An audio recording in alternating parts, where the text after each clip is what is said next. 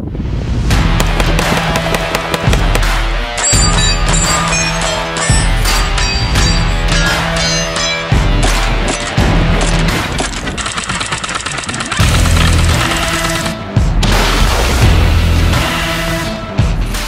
up, guys? This is the Honest Outlaw here, and today we are going to be talking about the Glock 42 and why it sucks. This is a video series that I started with the M&P. If you want to check that out, you can go take a look. It's one of my more popular videos currently, so that's why I figured I'd do a pretty quick follow-up. So I've been checking the internet recently and looking up a whole bunch of new stuff on the Glock 42 just to see what people's opinions are about the pistol.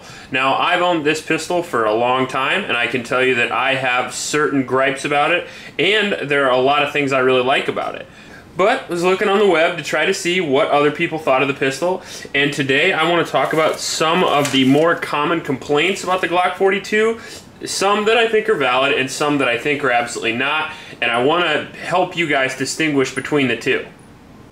So if you go onto the forums right now and you look up, let's say, problems with the Glock 42, first off, you're going to get a lot of opinions about people who probably have not owned, or if they have owned, haven't put a lot of range time in with their Glock 42.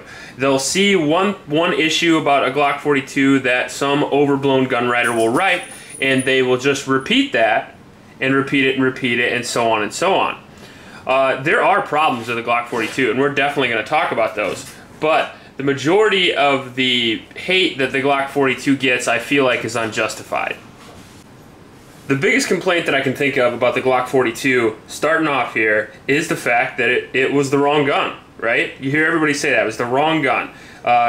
This was a lot bigger complaint before the Glock 43 came out, because what people wanted was they wanted a single stack 9mm. However, I don't necessarily think that opinion is valid. For one, they came out with the Glock 43 a year later and they solved that issue.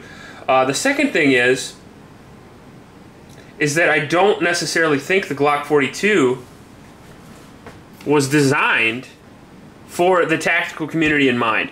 Most of the tactical community wanted a single stack 9mm so they could use it as either a backup gun or a beach gun or something like that. However, I think the Glock 42 was designed more in the line of, let's say, your grandma or your wife or maybe a first-time shooter to get the lowest recoil and the smallest pistol possible while still maintaining controllability of the firearm so it's easier to use for novice shooters. Now, do I think if you were going to own one gun, 380 is the perfect choice? No, I don't. I really, really don't. If I was going to own one of these two firearms here, I would have to go with the Glock 43, but the Glock 42 does hold a specific niche in my carry system. And as you can see here, right off the bat, that I have a SIG, a Kahr, a Glock 42, and a Glock 43, and the Glock 42 and the Glock 43 are in holsters because I carry them, and they are also loaded. And the reason why they're loaded is because we're going to weigh them loaded to show the difference between the weights in a little bit. But I just wanted to show you the difference between these two pistols versus these two is I carry these two and I don't carry these two. So the problem with the 380 inherently, and 3 out of the 4 of these are 380, is that it's a smaller cartridge. It has less power. And there's other problems in line with that as well. Because it's less powerful, it has a habit of being less reliable. It obviously is going to have a little bit less stopping power, although stopping power isn't really a thing in the first place. Shot placement, shot placement, shot placement. What they're really talking about when they're talking about stopping power, in my opinion, and this is my humble opinion, is penetration. It's easier to get lethal penetration with a 9mm than it is with a 380. It doesn't matter what ammunition you use. If you're using comparable ammunition, the 9mm will penetrate deeper, it will cause bigger wound cavities, it will kill the person faster. And if you're carrying a gun, let's be honest with ourselves, that is the idea, having to incapacitate the person if you absolutely have to, if your life is in danger. Other problems with the 380, besides it being inherently less reliable, is that it is also more expensive to shoot. Even though it is a smaller, weaker cartridge, it is more expensive to shoot than its 9mm counterpart. You will have less ammo to choose from, not much less. You get a good selection for 380, but a little bit less.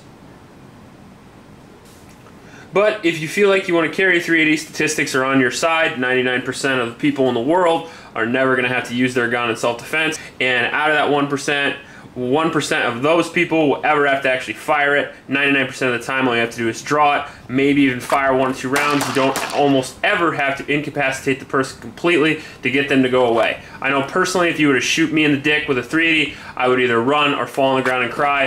So for me, a 380 works in certain situations. And you also have to remember about the old 380 versus 9mm kick is that 9mm is also a compromise. 9mm is not the go-to end-all perfect cartridge. If it were up to you and you could carry a 308 with no recoil in this package, yeah, we'd carry 308 because it'd drop them in a much quicker time period than a 9mm would. But everything's a compromise: size, weight, controllability, concealability. All those things that we talk about concealed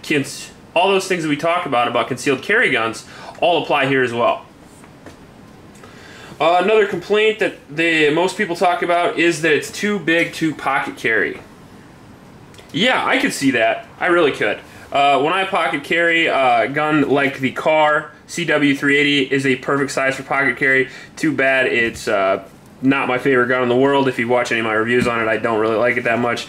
This is used to be my go-to pocket carry gun because it's a little bit smaller, it's a little bit shorter, but it is heavier than the Glock 42 as well. So I don't think I guess I do and I don't think that that's valid, because even though it is a little bit bigger, there's also a lot of pros to it being bigger. And when we get into controllability, you think about your grandma shooting it. It's a bigger, firmer 380 than, let's say, the Kahr. Let me take it out here and show you. Now, I have some rounds in the magazine for the weight test, but there's not one in the chamber here, and I'll show you that quick for all you safety Nazis. But this is Leahy Defense 380 plus P ammunition. It's the extreme penetrator round, because I think one of the biggest drawbacks to carrying a 380 is penetration. I want to make sure that I hit what I'm aiming at, and what that means is that if I aim at your heart and I shoot and it doesn't go through the breastbone, I'm not hitting what I'm aiming at. So I want to make sure I want to get that extra penetration. I think this does like 18 inches in gel. That is perfect for me for a 380, because you're not shooting through gel, you're shooting through bone, you're shooting through cloth, you're shooting through a barrier. He might be hiding behind a 2x4 or a drywall wall or something like that. So make sure that your ammo does what you want it to. Make sure you're confident in your firearm as well. But getting back to it being too big, yeah, it's too big for pocket carry, and that does kind of suck. But what they did, instead of making it a pocket carry 380 like the Kahr, is they gave you another option on the 380 market, which I think is kind of nice. If you want a pocket carry gun, you can go with the Kahr, you can go with the SIG. If you want an inside the waistband, super thin, super lightweight carry gun, you go with the Glock 43. So I don't think that con is valid either. Factory problems. Yeah, this is a legit complaint. When they came out, the Glock 42 did have several issues. It had recalls. It's had, I think, 2, 3, 4 magazine recalls where they've changed the design of the magazines. I'm not even entirely sure what generation these are, but I haven't had that many issues with my Glock 42, although I have had some, and I will roll those into the video. I'm sure you've already seen a couple of them. They have changed that. They have changed the slide stop. They have changed the trigger housing, and they've even marked some of the new frames, and most of those are marked with like a -1 or something like that. So if you want to know what generation your Glock 42 is to see if you need to send it into Glock, you can take a look, and it'll either have a 1 in the frame or it won't, or it'll have a dash on the parts that I talked about, or it won't. If you have no problems with it, if it were me, I wouldn't send it in. I didn't send in mine. But if you feel like that's a concern of yours, yeah, definitely do it. I'm pretty sure they'll do it for free, and I'm pretty sure they'll send it to you for free, but I don't know that for sure. The reliability issues stem further than the recall, however. Because it is a 380, it will inherently be less reliable, in my opinion, than its 9mm counterparts, and I have found that to be proven in my own testing. The Glock 43, to me, is more reliable than the Glock 42. To be fair, though, the Glock 43 is more reliable than all of these pistols on the table. One quick thing, again, on reliability. The ammo selection is a factor in the Glock 42, not necessarily a factor in the Glock 43. I've never had any malfunctions at all, ever, in the Glock 43. I have had ammo-related malfunctions in the Glock 42. I think some of that is because of the extra heavy spring that it has. I think that's to reduce the recoil, but it also causes some reliability issues, this is my opinion. And the fact that it's a little harder to rack the slide, that's another big con that's legitimate. If you give either one of these two guns to your grandma here, this SIG P238, it's relatively easy to rack the slide, chamber around when she wants to load it in the morning and put it in her purse. The Glock 42, however, significantly more difficult, probably twice as difficult to rack the slide.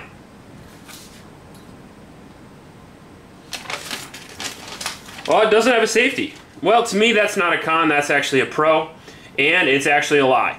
It does have a trigger safety, but to me, you know, you hear tactical guys talk about that, it's kind of a cop-out, right? I mean, it's a trigger safety. It keeps the gun a little bit safer while you're carrying it, yes, and I really do like that. I do like the feature, but calling it a safety is kind of like calling a drop safety a safety. I mean, it does make the gun a little bit safer, but it's not what you would call a manual safety, because you're going to press that anyway when you pull the trigger. So for me, it's a system that I really like. I do prefer it over the classic manual safety because I have a tendency to forget to switch it on sometime. And I'd rather shoot the guy with my gun than beat him with it because I can't figure out why it doesn't work. So to me, I would prefer the no safety, but it does have a safety if you're getting technical. Another con, it's striker fired. That to me is dumb. You can choose whichever gun you want. If you don't want a striker fired gun, don't fucking buy it. Plus all other Glocks are striker fired, so I'm surprised that people were concerned about that. Polymer, same thing. A lot of modern guns, including most of these on the table here, are polymer already. Especially with a carry gun, you want to roll with a polymer gun because it makes the gun a little bit lighter. And in carry, for me, reliability is number one.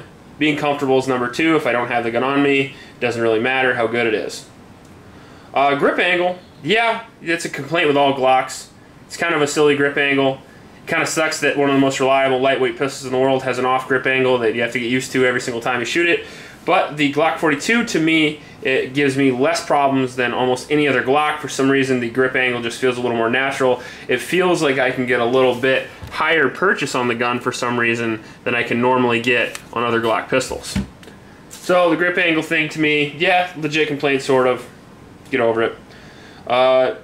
You have to customize it to make it good. Yeah, that's true, and that's probably, to me personally, the biggest complaint that I have about the Glock 43, or about the Glock 42, because that kind of intros me into all the realistic problems that I want to talk about. You have to customize it to make it really good, you do. To me personally, the Glock 42 is my favorite 380 to carry, but would it be my favorite 380 to carry if I didn't do all the upgrades? No, it wouldn't. It wouldn't. I had to put a 3-pound trigger connector in here. If there were better trigger modifications available, I would have probably upgraded the trigger face and trigger shoe and stuff like that. I obviously upgraded the sights. The sights are a big issue with the Glock 42. I put these Ameriglos on here. I didn't think it had enough texture, so I put grip tape on it. So you see where I'm going with this, that it's got a lot of things ergonomically that I really needed to fix in order to really like it as a primary carry gun. And people would say, well, why did they put those on? And I think the main reason why they didn't put those on is because they're trying to look at their bottom line and they're trying to get a gun out to the common person so they can just use it whenever. And they don't want to up the price tag, maybe putting features that the normal person wouldn't necessarily want. If I were to give this gun to my mom right now and I would tell her to shoot it, would she want to upgrade the sights? Probably not, you know. She probably wouldn't care. She probably doesn't know there's upgradable sights. If I gave it to my dad, you know, maybe he would think about it, but probably not either, you know. Us gun guys, you know, maybe guys that are watching this video, most of those guys will want to upgrade the sights, trigger, things like that to get the best possible package out of your Glock 42, but the normal person doesn't want to do that, and they want a low bottom dollar, and the company wants a low bottom dollar so they can get more of these guns out in other people's hands. So that's one of the reasons why they did it. But me personally, I would do those upgrades, and I think that's a con of the pistol. Accuracy, well, that's bullshit, because it's one of the most accurate 380s that I have. And the problems with pistols today, I think, with a lot of people, now there are some people that can outshoot their pistols, right? You know, you've got your Jerry Mitchell-X and you've got your Taron Butlers and things like that. But for most people, your pistol is accurate enough. You know, if you can shoot a target on a bench with a pistol at 100 yards, it's accurate enough, guys. Most people can't even hit a target with a pistol at 100 yards in the first place. So, do I think the Glock 42 is accurate? Absolutely. I mean, it's a 3-inch barreled 380 subcompact, and I can show you footage of me hitting easily at 50 yards with it. So, it's more accurate than it even needs to be for the intended use of the actual firearm. So, I think that is also bullshit. Magazine capacity is legit con. It only holds 6 rounds of 380. So if you're going to carry this pistol, you may want to bring a backup magazine. Revolver guys say that, you know, I carry 5 rounds of 38 Special or 5 rounds of 357 Magnum, and you're only carrying 6 rounds of 380. Well, yeah, I get that, but I feel like the Glock 42 is a lower profile because it's thinner. You know, it doesn't have the revolving cylinder. That's just a personal preference of mine. Don't hate on me there, revolver guys. Also, it is significantly quicker to reload a semi-automatic pistol. So if you're going to carry a semi-automatic pistol, one of the biggest pros of a semi-automatic pistol is that you can reload it quickly. So if you're not taking advantage of that function, maybe look into a J-frame, something like that.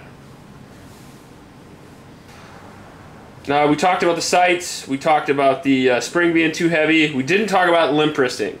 Limp wristing is a bigger issue on the Glock 42 than most Glock pistols. You can limp wrist any Glock pistol, but I feel like for some reason the 380, now I haven't diagnosed this problem, I probably should look into it a little bit more, but I feel like out of all the pistols that my wife has shot, she's probably limp wristed the Glock 42 the most and caused the most malfunctions. She doesn't have any issue with that with the SIG. We couldn't tell because the car had so many malfunctions. I don't know what the fuck caused it when we reviewed it. But the Glock 42, I could shoot 40 rounds out of it with no malfunctions, give it to my wife, she'd shoot 10 rounds, and 2 of them would be malfunctions. So you got to watch out for that, and you got to make sure you use a strong shooting posture when shooting the Glock 42. Grip texture is the last thing I want to talk about. Glock thinks they upgraded the grip texture with the Gen 4 Glocks. Great job. I still think it needs grip texture. Most people don't like to use skateboard tape or anything like that on a carry gun because it'll rub on your stomach or on your back or something like that. I get that. I do. You know, that's a personal preference thing. I personally like to get out my gun and run it really, really quick, and I probably shoot my concealed carry pistols more than most people do. For sure, more than the average person.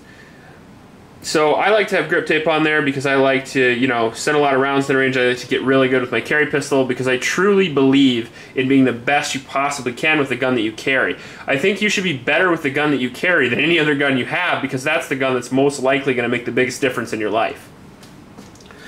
Alright, so now we are going to weigh the Glock 42 versus the Glock 43 just so we can talk about some of the pros of carrying a 380. So we'll pop these out of the way really quick. Put our dirty ass kitchen scale there. I don't know if you guys can see that. You can. And what I'm going to do here is not only am I going to weigh it with the loaded magazine, because 380 ammo is actually lighter than 9mm, I'm actually going to weigh it with my G-code holster as well. And the reason why I'm going to do that is because this is the total package you're carrying, guys. I hate when other reviewers just weigh the pistols next to each other and they're like, whoa, you know, 380 is a little bit lighter, but not a big deal. But it's not loaded, it's not the holster. There's more holster material to carry the bigger gun, and the ammo weighs more, so we're going to weigh it all together as a total package because this is what you're going to be carrying. So we'll hit the Glock 42 first. We have 1 pound, 3.3 ounces, okay? Glock 43. 1 pound, 8 ounces. So not a significant difference, believe it or not. It's about 5.5 ounces, somewhere in there. Whether that 5.5 ounces is the breaking point for you is really up to you. Most people say that you have to carry the biggest gun you possibly can, and it's your responsibility to carry all the time. I don't know if it is. If you really want to carry a pistol and it makes you feel more confident in your daily life, absolutely do it. If it makes you feel more confident you can protect your family, absolutely do it. That's the choice that I made. I want to be able to protect my family and the people around me in case something bad happens. And if I don't feel comfortable enough carrying a Glock 43, and I feel more comfortable carrying the Glock 42, by all means carry it. Having a smaller gun is better than not having any gun at all. Okay, go. In my final thoughts here, do I think it really sucks? No, I obviously don't. I do carry it, but I do think it's probably the least reliable Glock pistol on the market.